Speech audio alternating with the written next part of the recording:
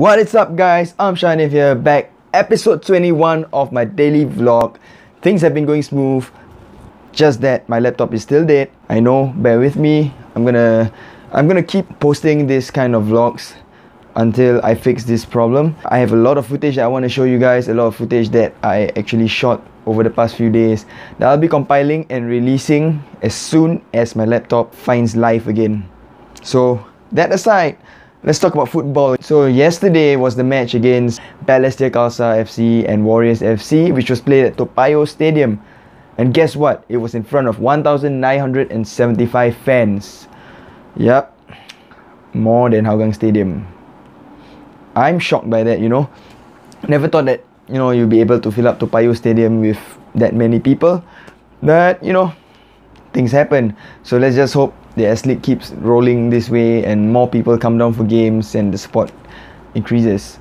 So on the field, Balastier lost to Warriors, unfortunately. The only goal coming from Balastier was by Raihan Rahman in the 27th minute via penalty, and Jordan Webb scoring one goal by penalty in the 49th minute, and Shaiful Esa scoring in the 87th minute to seal the deal for Warriors FC. What is it with former Hougang United players scoring in the past few days?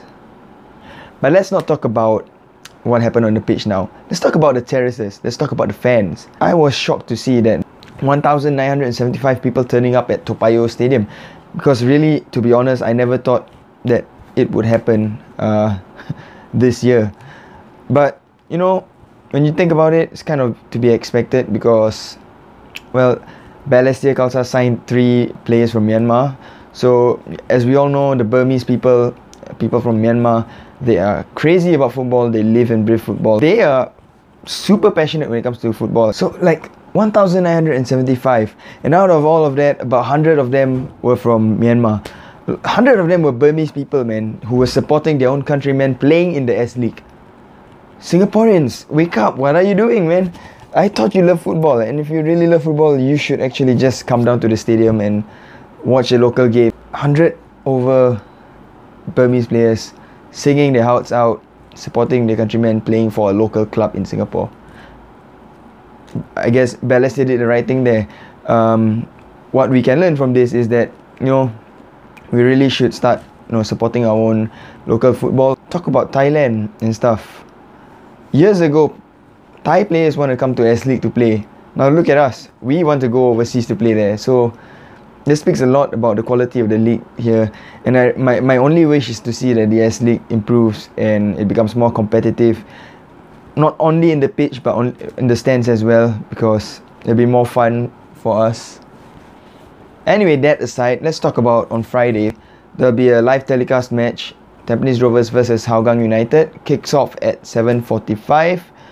You can catch it on TV if you like it. But I really suggest you guys come down to the stadium to actually embrace and witness the atmosphere.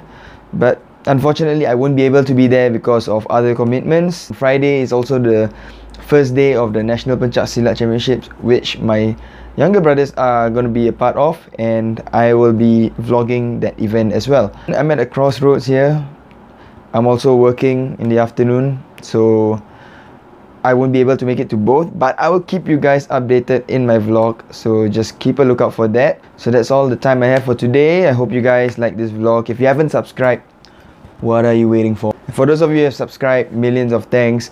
Don't forget to like this video if you liked it. Comment down below, what do you think should the FAS do or the S.League do to, you know, make local football great again? I'm Hanif, signing out. Ciao!